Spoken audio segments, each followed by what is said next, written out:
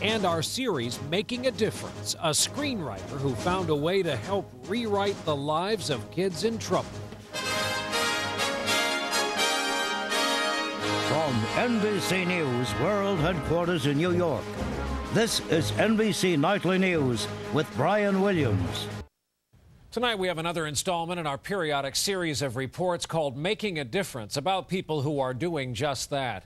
Tonight, a woman in Hollywood who turned an awful chapter in the life of the city of Los Angeles into a whole new story of achievement in lives that might have gone very differently.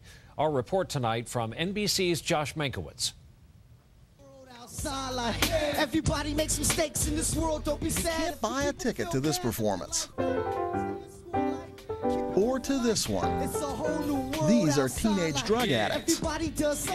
These kids were abused or abandoned. They have two things in common: early lessons in how hard life can be, and the full attention of Jill Gurr. Jill was a Hollywood screenwriter when she volunteered to help mentor children in the aftermath of the 1992 LA riots.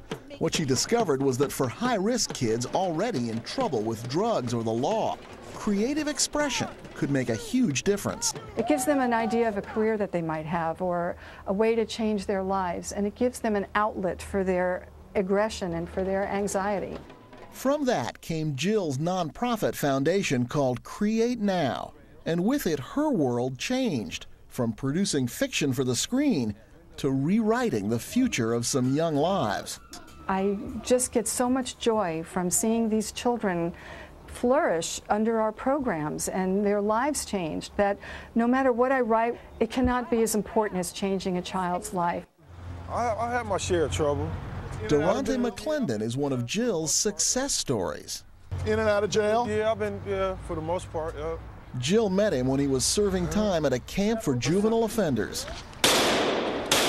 What's my gang name? Today, Durante is also an actor, praised for his performance in this movie about gang life in Los Angeles. It was Jill who introduced him to the filmmakers and who encouraged him to start writing.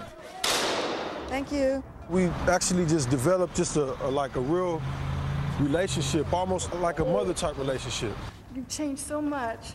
A screenwriter who's trying to turn tragedies into happy endings, one life at a time. Josh Mankiewicz, NBC News, Los Angeles. That's it for us this Monday night. Thank you for being with us. We'll look for you right back here tomorrow evening. Good night.